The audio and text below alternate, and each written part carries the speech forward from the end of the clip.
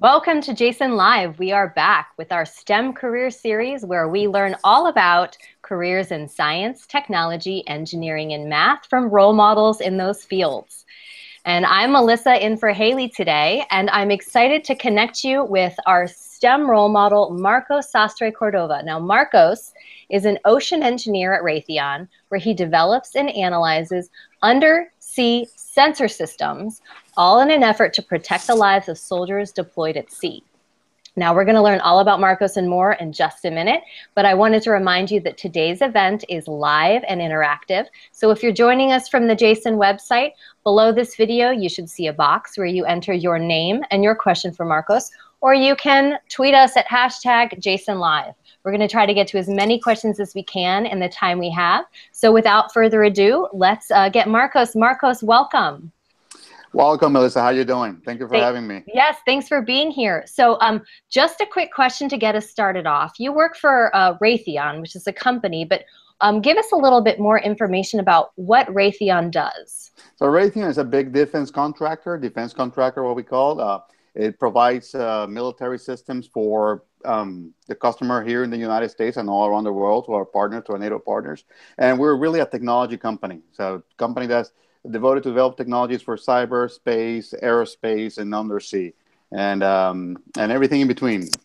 Nice. So the defense systems, the technology, defense systems. Okay. So we're just going to launch straight into questions. We've got a question here. Elliot from HMM asks, what do engineers do?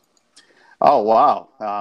That's a great question. So essentially, engineers are involved in understanding what the end use or the customer needs are, and translating that need into a product that can satisfy those needs. And at Raytheon, and for the defense systems and our military customer, we just tend to listen to what their problems are and try to find solutions to their problems, and with the technology that we have developed, and engineer a product that meets those needs and solve those problems for them. Nice. So a problem solver, a professional problem solver. Yeah, I would like to think so.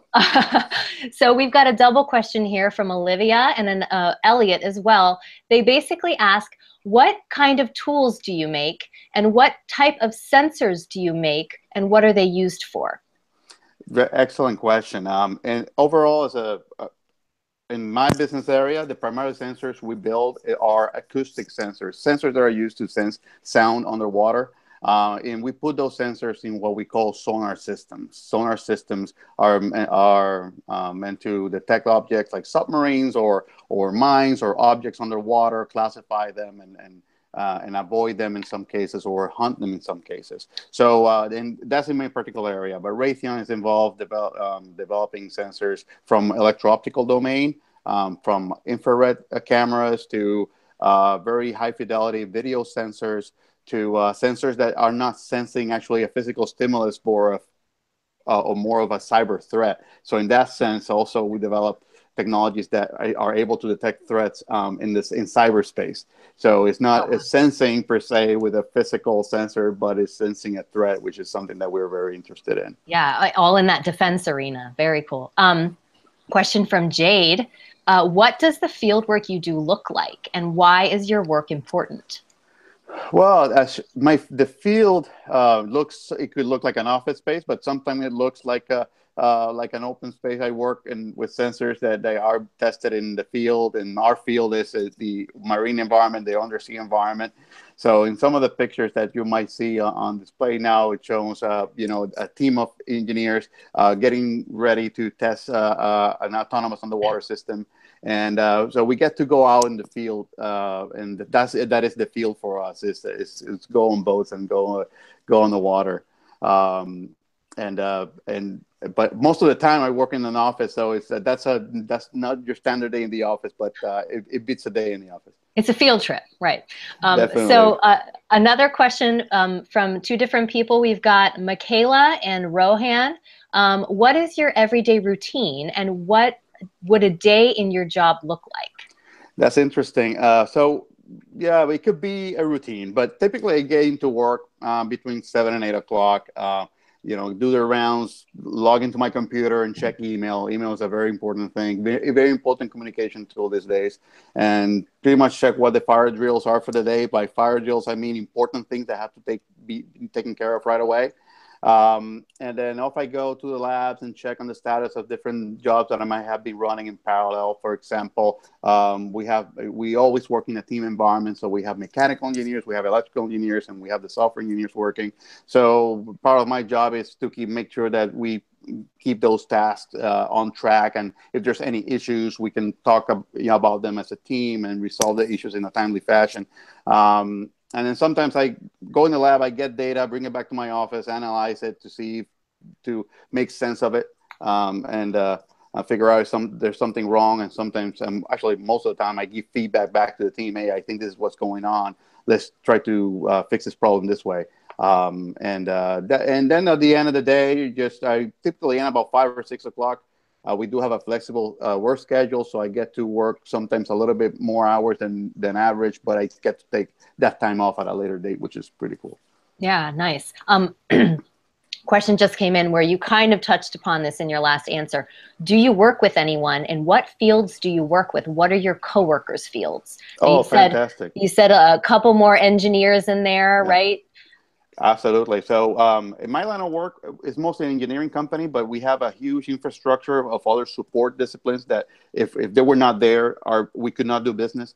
For example, finance, contracts, we have to keep the lawyers happy, of course, and program management. And program management folks come from different disciplines, some of them from business administration, but some of them come from engineering as well. So they really understand engineering problems, technical problems. And so those are the type of people I work with and report to. My teammates, we come from different walks of life. I'm a physics major by trade, and I did science and oceanography when I was doing early graduate work. And eventually I transitioned to engineering because I wanted to play with all the toys that oceanographers use. But some of my teammates are from mechanical engineering. They nuts and bolts and screws, that's their life. Software engineers, they specialize on generating good software code and implementing it bug-free and something that will be highly reliable. Electrical designers, technicians are very important team members in our line of work.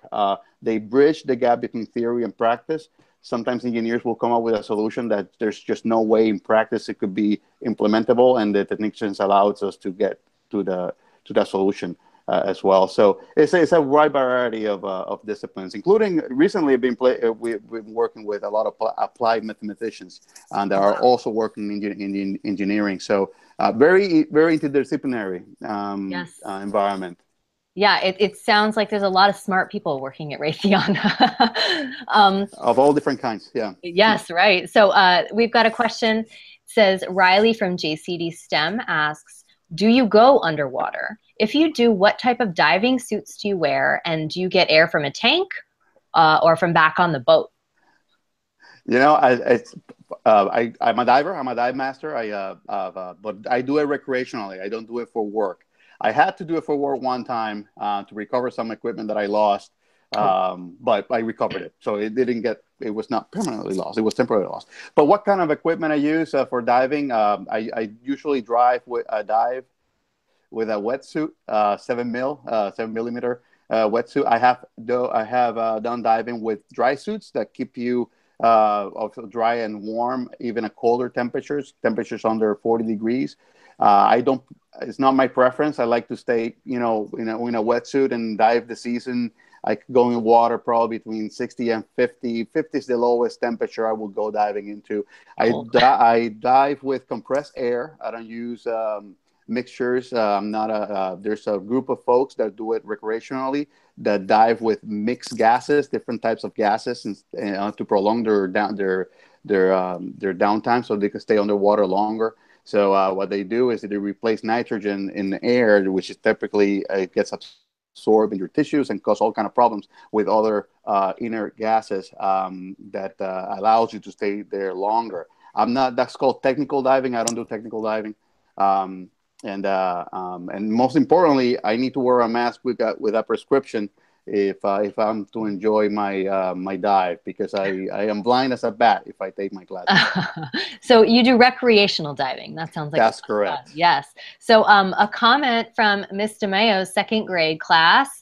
and Naugatuck.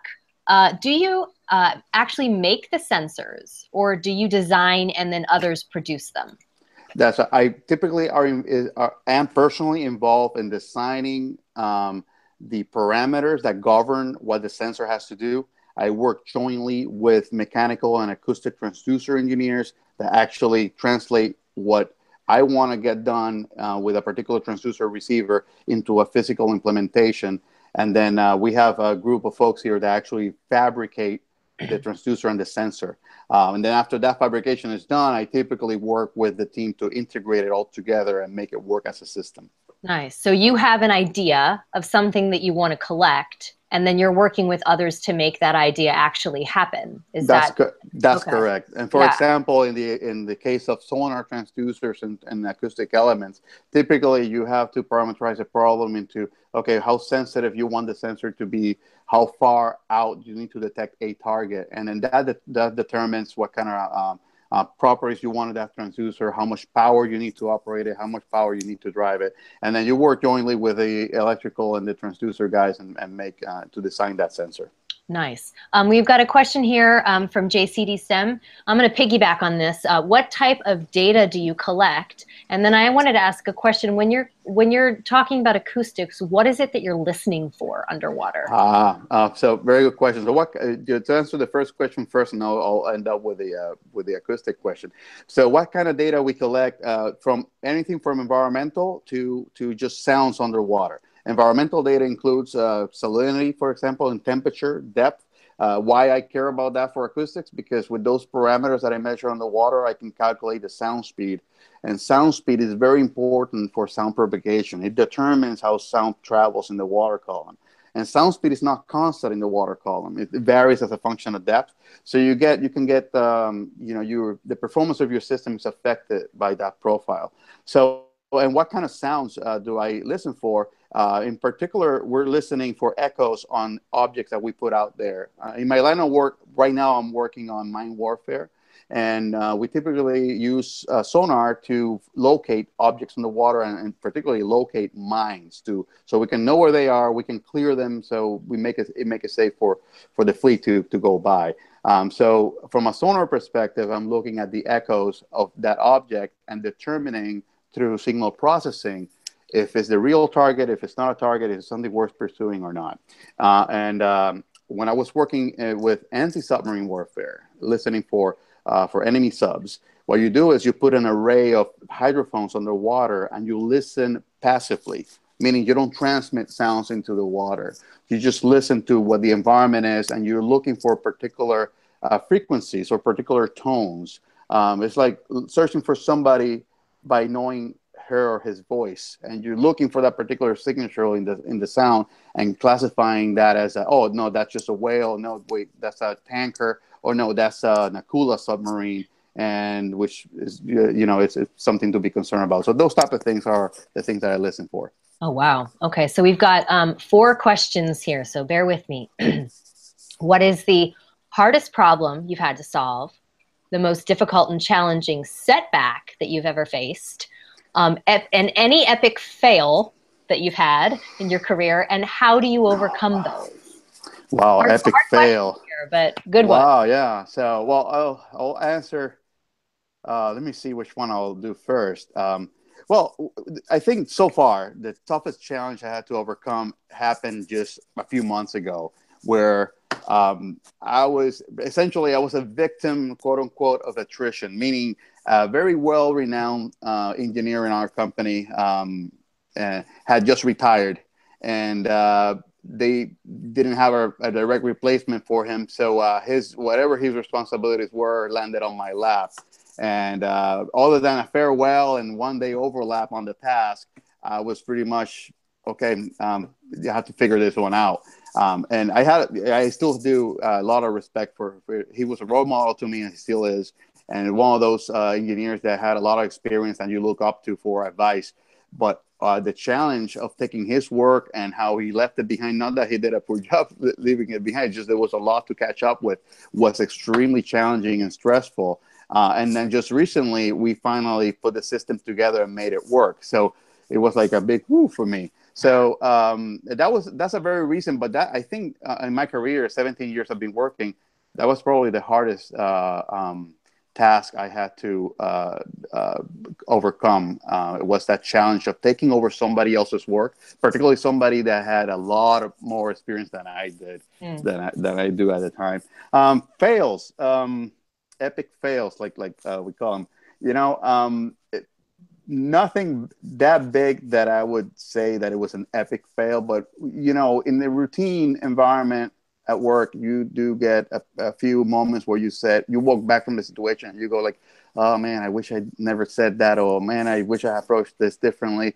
I had in my career, I had a lot of those, and what I do is just learn from it and don't make the same mistake twice.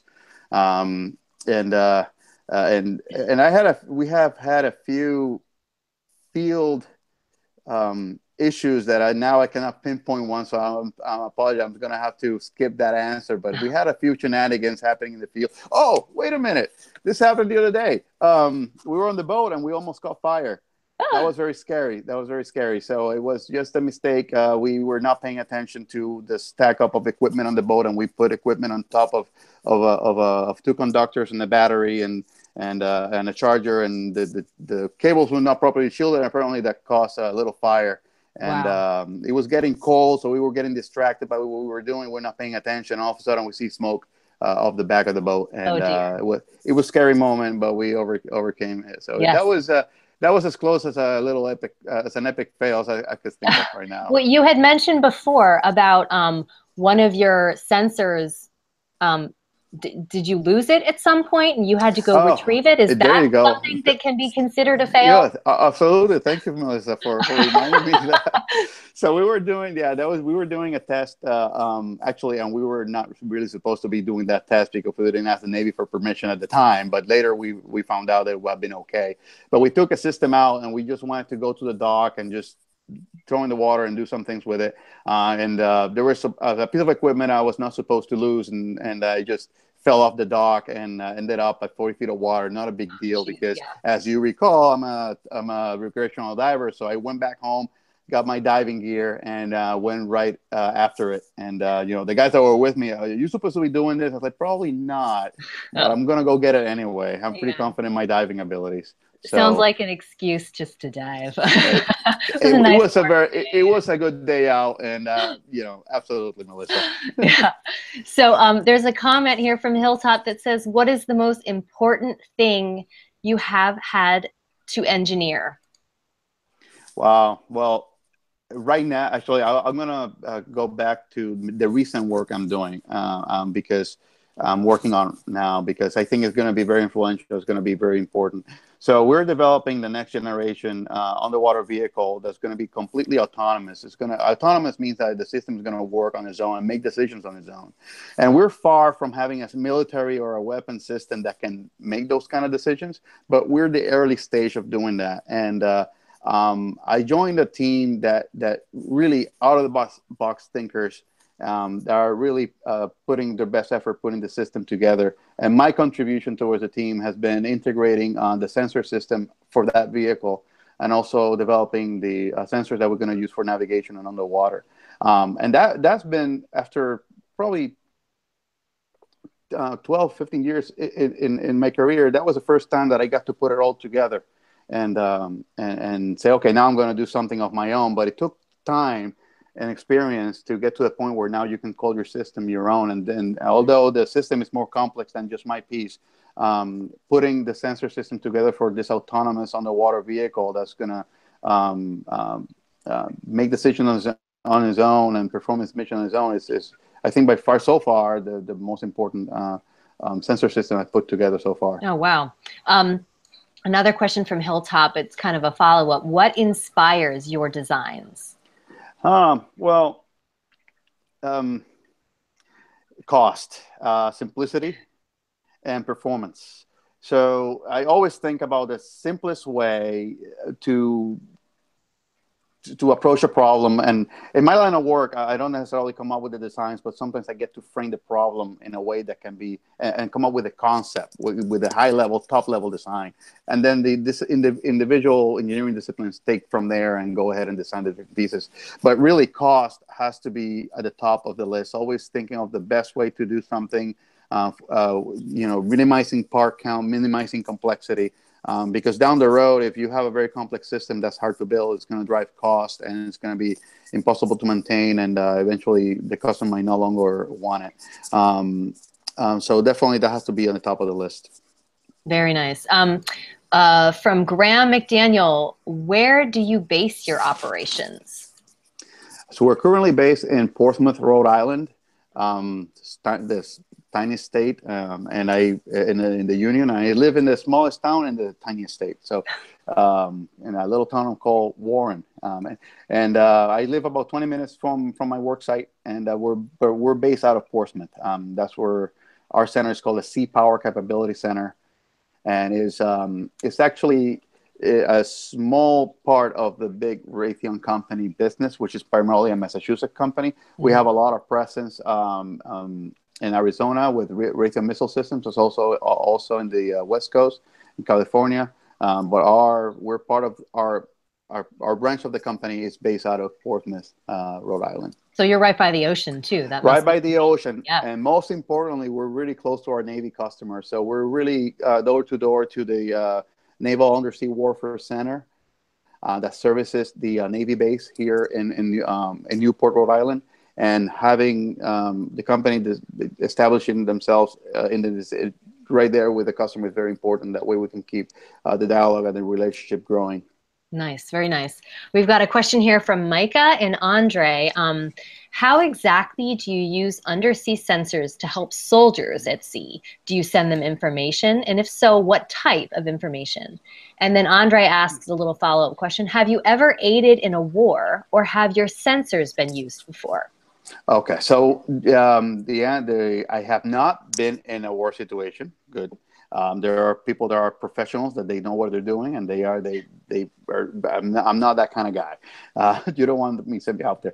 But yes, the answer is yes. We have developed sensors that are actually currently being used, and I cannot say that I developed the sensors, but I was part of the team that developed the sensor. For example, the Sunwolf class destroyer, the DDX. Next generation destroyer ship houses an acoustic array, and I think, Melissa, you have a picture of that boat. If you can go to that and show it. This one, right? There you go. So below the waterline, there is a big acoustic array, mid-frequency array that's used to detect enemy submarines, and there is a high-frequency sensor that's used to detect and avoid mines. It's called in-strike mine avoidance. And how do those sensors protect the sailor, the soldier in this case, to answer the question? In route, the enemy can lay out mines to cause a lot of damage to surface ships. Surface ships typically don't have the ability to detect where those mines are. This is the first ship that combines the both anti-submarine, meaning ability to detect and track submarines, and also the ability to detect objects at very far ranges, so you can avoid them as you move along. So the data that we produce is essentially acoustic data echoes of those targets that tell the sailor, hey, do you have a mine-like object here? Turn the ship left and avoid it. So that's how our sensors, and particularly for this ship, help the soldier and stay safe in the field. And in the future, we expect to be deploying little autonomous vehicles to go ahead and search those mines and destroy them, so we can clear the way and keep the ocean safe. Okay, so these ships that you're talking about they're out there right now doing their job, right? That actually, this one was just recently commissioned. The Okay. first one is out. I think the second one is on its way. So they're just fielded. The sailors are using it. They assign some captains to it, and once they get everything running, they'll become they'll join. They're going to be part of the fleet, and they're going to start getting service, and they're going to start getting used. Very cool. So here's a question from Mrs. DeMayo's second grade. Have you ever had to travel on a ship or submarine when testing out equipment? Yes, I have, and actually, one of my more memorable experiences, I had to spend time on the. There you go. That's a nice picture of. I don't know if it's a nice picture, but it's a picture of me on the USS on the uh, John McCain. And that boat, that ship, had a sonar system which was the precursor to the system we put in the Sumbo class destroyer. So what am I doing there? They send me and another engineer to learn about their system and how they use it, and bring back requirements so we could integrate it into this new class of ship that we were developing at the time. So yes, I have been able to join a sea test, and also being on board of ships, and learn how the sailors live. And let me tell you, it's awesome the work they do. I was there for 10 days in confined quarters, and the first day that I got there was really exciting, and the next 9 days I was like, okay, when I'm getting off this ship. And the sailors do this in and out at months at a time. So a lot of my hat is off to them, and a lot of respect to a men or women in uniform that live in these conditions just so we can keep safe. It's a big job. Huge So job. question here from Nevea and Mike. What is the farthest you have traveled for your job, and what are some of the places you've been because of your job? Yeah, so this particular picture and this particular test was in Japan. That was the farthest I've ever traveled. Actually, that was kind of a sweet deal. I got to travel business class for free. That was pretty good. It was for free. I didn't have to pay for it. It's a way to travel, but it was justified because the continuous. It was such a long flight. It took me about probably most flights. It took me about 20 hours to get there. And we went from Okinawa to Tokyo and then back. I didn't spend a lot of time in Tokyo, unfortunately. I love that city, and I wish I could go back again and try and explore it a little bit more. Nice. Ben from JCD STEM asks, what STEM subjects do you use in your job? By nature, all the letters in that acronym. All of them. The science, the technology, the engineering, the mathematics. It's funny. Many engineers that I know have told me that I took. Everybody has to take calculus, for example, advanced mathematics and things of that sort. But some people don't get to use it.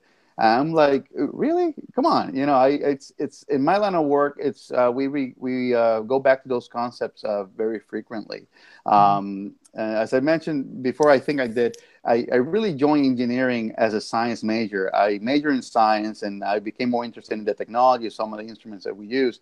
And I joined Raytheon as a scientist, essentially. But I got my interest into engineering and learning systems engineering, how to engineer a system, how to put a system together, particularly for applications, military applications. So all four letters. And if I could add A over there, art is also part of engineering. You have to sometimes art can go a long way. Simplify a concept, be able to communicate it to somebody else. It requires not only technical skills but a little bit of artistic ability as well. So if you're an artist, don't think that you cannot make it into a science or technical field. There you go. Now, is there any one of those part of that acronym that when you go into work and you're like, yes, it's a math day? Like, is there any one that's your absolute favorite out of those? I like the T more than the others because the technology. the technology part, just because I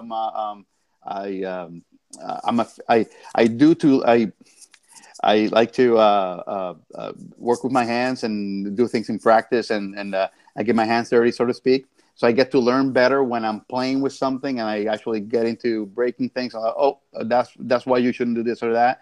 But I enjoy the M part too, the mathematics part too. I do a lot of analysis of data, and sometimes handling all that data and combining it into graphs and making plots such that management can understand a very complex idea is a very fundamental thing that is a very important skill to have. So, but I like the way you put it, Melissa, today's going to be an M day or a science day. And sometimes it's between T and M, and there's a little bit of all the others in between. But, nice. Yeah. So a comment from Nora and Emily: is your work hard, and what parts are hard? And what are some of the hard parts about being an ocean systems engineer? Okay, so yeah, the work can be hard at times. And interestingly enough, the hardest part of the job, sometimes not really the problem in front of you. it's the people you have to work with. So because nothing can happen if you're not part of a team, and that's a good thing. So sometimes you have to overcome conflicts in personality and communication skills and communication styles to get ideas across, and that can be a very hard part of your job, not necessarily the problem at hand. Once you get the people part figured out, everything else feels like a hobby because I'm doing what I like. But dealing sometimes with the part where you have to negotiate and talk about ideas, particularly with team members that you may or not agree with all the time, is very challenging. It's very, very hard. Nice. 4 questions, all kind of asking the same thing from Nick, Megan, Nason, Bridget, and there are, what is your favorite part of what you do, the most exciting part, your favorite thing to do being an ocean engineer, and what is fun about your job? Wow. So you're going to have to remind me those 4 parts again. Okay. So I'll start with the last one. Okay. The fun part about my job is to every now and then I get out of the office and play with a cool toy that hasn't been used before, or is like the precursor of something that is going to be big at some point. That's very fun. And working with talented people and get a day out in the office and move your lab essentially to a boat and spend your day on the water. It's certainly a very rewarding and fun day. Part of the line of work that I do. Now, the most your favorite thing about being an ocean systems engineer? Well, it's my favorite thing about being an ocean engineer or undersea technologist, as I call myself sometimes, is to really stay at the forefront of things to come. So in my line of work, we're really working sometimes with old technology, but we're shaping what the future technology is going to take us based on the available technology now. I know it sounds confusing, but it's an iterative process, recursive process where we see where the commercial industry is going, and then we come up with new designs based on what we see, and then the commercial side looks at what we're doing and then starts developing technology to accommodate that. So it's a loop that goes both ways. And that's very enjoyable. It's been very fun for me to work, and that was motivation. But also, I have an interest in the ocean environment. I majored in physics. I was trained in marine science and technology and oceanography. So I always wanted to stay in that environment and work with technology that's going to be used in the undersea environment at some point. So that's a fun part about my job. Nice. Connor Stelling asks, do you have a favorite thing that you have built? Favorite thing that I've built? Actually, yes. I I did build this data acquisition system. What does that mean is just a digital system that connects to sensors and collects data and records data. And I didn't have a lot of money for it. I got very limited funds.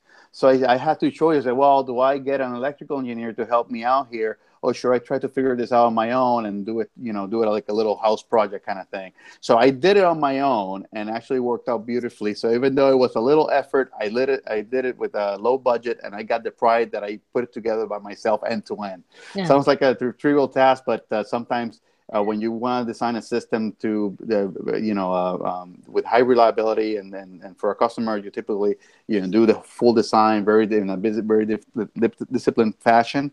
But sometimes I get to take shortcuts and do things for a short-term project that I know are not going to be used later. So I have a lot of liberty and freedom in terms of how I implement a system and build it together.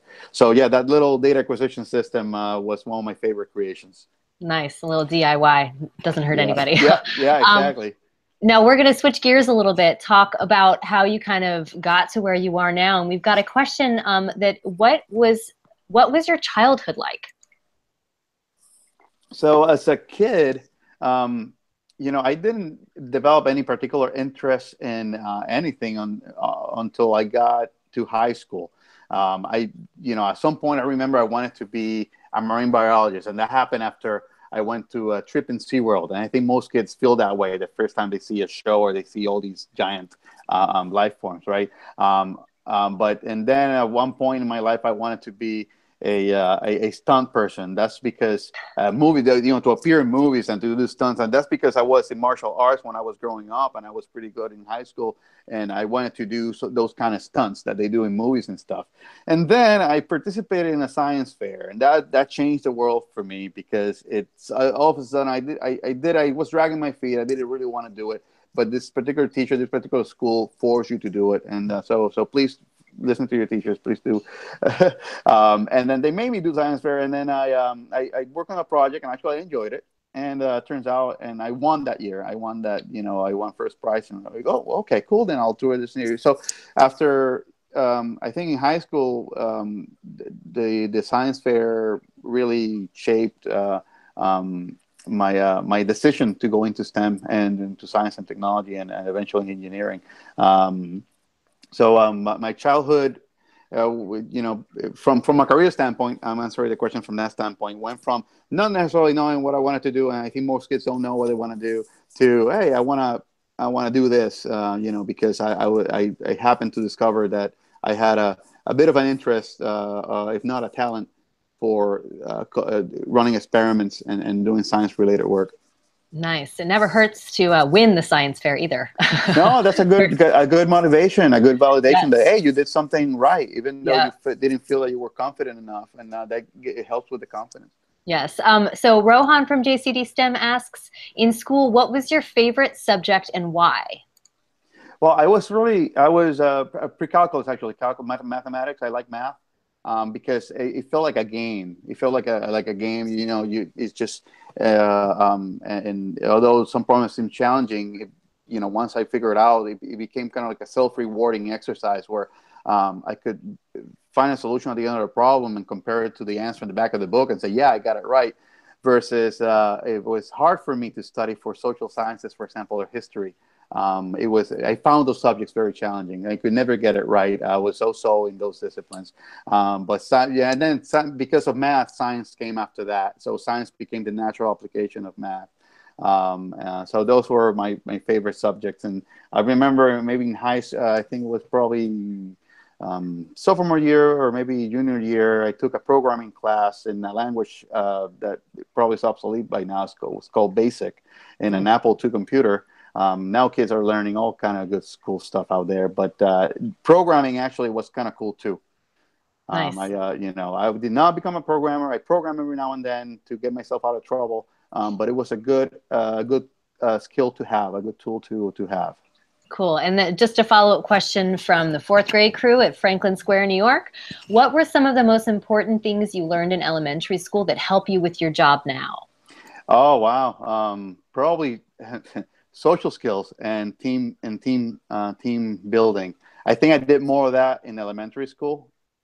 Just getting along with others and trying to solve issues as a group than I did in high school, I think. So if I had to draw back from my elementary school years, working together in little projects or tasks or in playtime, I think that is a skill that I built upon later on. Teamwork. Good advice. Yep. This is a question that I was going to ask, so I'm glad Brogan McCormick asked it. From Tripp Middle School, the question is, what was the project you won your high school science fair with? I built a solar house, Oh, wow. which at the time it didn't, well, maybe now it doesn't seem like a big deal, but back then we were just flirting with the idea of having solar panels on homes. It was it's not commonplace. I mean, this was in 1990.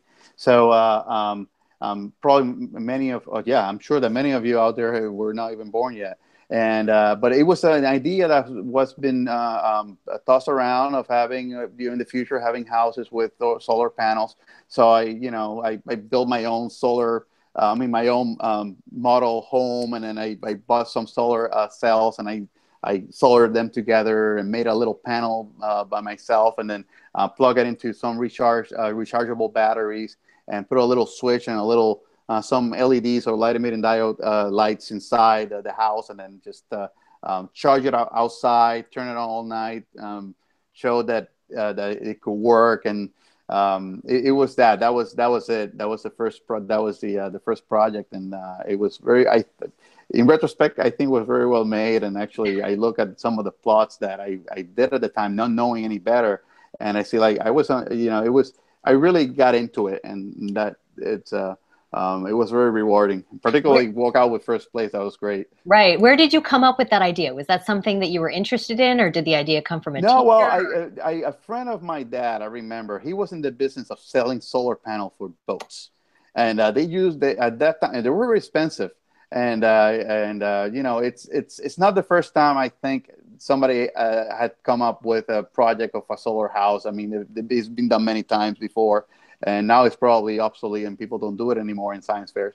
Uh, but I figured, well, I just want to work the project, and you know, my dad encouraged me, and he's a technician, so he helped me out, you know, with the electrical connections and drawing the schematics for it, and it became like a good afternoon project every time I come from school. Instead of going out wasting time and playing, you know, doing something that's not value, I was engaged in this. I was building it every, you know, an hour a day, you know, on the weekends. That became a little, you know, project of mine, and you know, I put the solar panels outside and measure voltage at the output different times of the day. So that was pretty cool.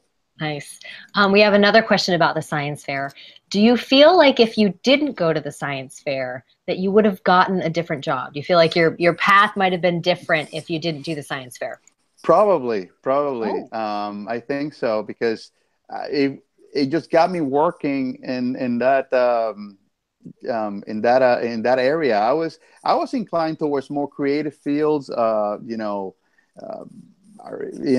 and particularly I didn't consider myself somebody with high artistic ability, but I tend to be on the creative side a bit. But I didn't pursue that more, and probably because I found this interest in science and mathematics through science fair. So that's a very good question. I think not, but you know, you never There know. you That was a go. very important. That's your pivotal moment, was that science fair. Listen up, kids. It was. Science It fairs are was. cool. Yeah. And they might inspire you. We've got a question Yeah. here from Megan, Kara, and Cadence. What was your first job? So my first job, I was actually my very first job. I was a part-time instructor of Taekwondo. That was at a very young age. I was 15 or 16, and that was my very first paid job. Actually, I was volunteering in the school, and I kind of wanted to earn money and say, hey, dude, you know, I've been helping you out here. You know, I can, you know, can I get a some kind of salary? And then he offered me $3.50 an hour, $3.50 an hour to teach a Saturday program that we put together. That was my very first paid job. And in college, my very first paid job, other than working in the labs as an undergrad, I was a physics instructor aide for high school kids that were in the Upward Bound Trio program. I'm not sure if the audience knows out there what program is that, but it got me exposed to a little bit of helping others with learning physics and mathematics. And so I kind of stayed in that after the Taekwondo gig, which didn't go too far. Staying and you know, helping others with the subjects of math and physics helped me out stay in that path. Yeah. Now, if you would have gotten first place in that Taekwondo competition, Maybe might be a well, different story, I but it was will. the science fair. I will have been in MMA or something like that. I Yeah. don't know. You know. We've got a comment from Johnny. What was your dream job, or is this your dream job? I I don't know. I think my dream job would have been to become a MythBuster, because when I remember the first time that I saw that show in Discovery Channel, I went like, why didn't I think of that? Work in special effects and then have, you know, be so good at it that they, you know, they let you have a show with. That would have been my dream job of building things, breaking them up just to prove, you know, hypothesis or prove myths out. I really like that show. I really love that show when it was on, and I still watch the reruns every now and then. It feels very engineering too. So Yeah. right up your I well alley. gravitated towards that anyway. That's very cool. We've got a question from JCD Sem, Colin, and another one, Addison. What background do you need to become an ocean systems engineer? Talk a little bit about college. What do you need to do in college, and the courses that you need to take? What was your path? Very good question. I'll talk about my path, and it's not the same. It doesn't need to be that way for people looking into that career, because nowadays there are programs that focus on the undersea technology and marine technology. And actually, there are programs that focus on systems engineering, which is a subdiscipline of engineering on its own right now. But my path, I entered the system engineering field as an analyst, coming from an applied physics background. My undergrad was in theoretical physics, and I wanted to incline towards the more applied side. So when I was about to make a decision to go to grad school, I went to physical oceanography, because I like the ocean, and number two, it gave me an opportunity to apply the theoretical physics work that I've done as an undergrad, right? And after that, I graduated. I got an offer, a job offer here after I graduated, finished my master's, and hired me as a systems engineer. And at the time, I didn't even know what that was. And it turns out that Raytheon and many other companies too hire systems engineering from a very wide variety of fields, from science, mathematics, and also engineering. And the reason they do that is because at the system level, you need to have a more breadth of skill than depth. You need to be less specialist and more broad. And typically, science background, mathematicians, physicists tend to think more about big picture problems, and are more interested in the solutions to those big problems. And they tend to make very good systems engineers. So that was my path. Actually, after 5 years in the job, I always wanted to finish my doctorate, my PhD degree. And it's something that I always wanted to do, but at the time, I just needed to enter the workforce and start earning, because it's an important thing to do. But I always felt that I didn't fully completed my academic journey without finishing that doctorate degree. So after I started working the company, I asked for the company for sponsorship, and they allowed me to go back to work. I mean, to go back to school to finish a graduate degree. So I ended up finishing a doctorate degree in marine technology, where I focus on underwater acoustics and underwater observation techniques. And then I came back to work doing a little bit more of the same thing that I was doing before I left. By the way, I didn't really leave work. I worked on my PhD while I was pursuing work full time. Extremely challenging. Don't recommend it, but it's just living proof that if I can do it, I think anybody else can, if you just put your mind to it and determine it. Yeah. So that was my path. But if you want to get to a career in underwater technology or underwater or ocean system engineering, for example, there are programs out there that it's typically start with an undergraduate degree, a 4-year degree in one of the engineering disciplines, and then you do a master's on a specialty, and the specialty could be in ocean engineering or underwater technology. There are programs out there that can allow you to do that. Nice, nice. We've got a question here. What is some advice you could give middle schoolers if they want to do what you're doing today? And what are some tips that you would give people who want to have your job? So this is about advice. Okay. Well, there are a lot of kits out there, to build little inexpensive robots that you can use in the water environment. I think that's the future for undersea technology, is undersea robotics and undersea vehicles.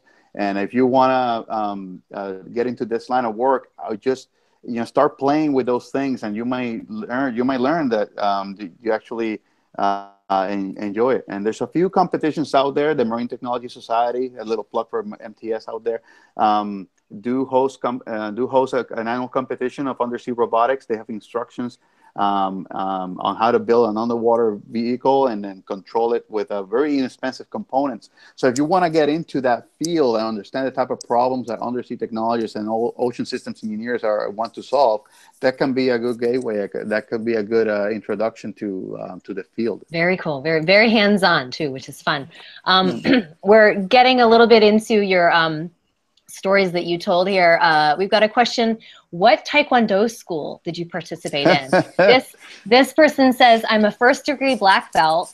All right. What did you end up as? First-degree black belt as well. Oh, And nice. I went to, actually, as a plug for the organization, I was part of the International Taekwondo Federation. There's many different type of schools of thought. There's the World Taekwondo Federation that does the Olympic style Taekwondo. I was in the International Taekwondo Federation, which is a different style. But I made it all the way to black belt first degree. I was very proud of that. And I always wanted to go back and go up the ranks. And then, but 15 years later and 40 pounds later, it became harder to go back and do it.